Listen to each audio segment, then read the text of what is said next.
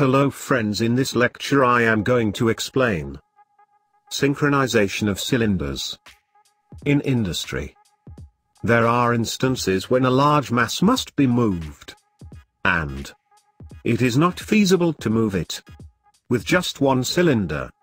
Some machines with multiple cylinders require that the cylinder strokes be perfectly synchronized for the machine to operate properly. If all the loads, line sizes and lengths, and friction of the cylinders and machine members are identical, they may stroke at the same time and rate. While line sizes and lengths, and machine loading can be controlled to some extent, friction changes constantly. Thus, when cylinders have to stroke together, use some method to synchronize them. There are two ways that can be used to synchronize cylinders. That is, first method is cylinders in parallel, and second method is cylinders in series.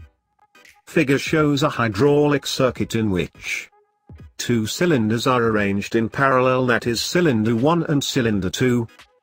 When the two cylinders are identical, the loads on the cylinders are identical, and then extension and retraction are synchronized.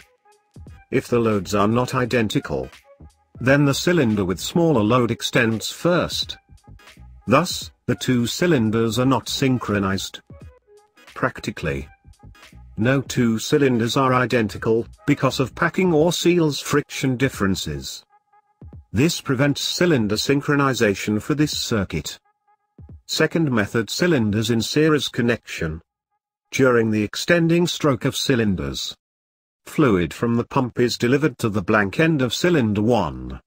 As cylinder 1 extends, fluid from its rod end is delivered to the blank end of cylinder 2, causing the extension of cylinder 2.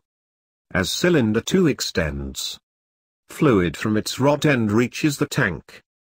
For two cylinders to be synchronized, the piston area of cylinder 2 must be equal to the difference between the areas of piston and rod for cylinder 1.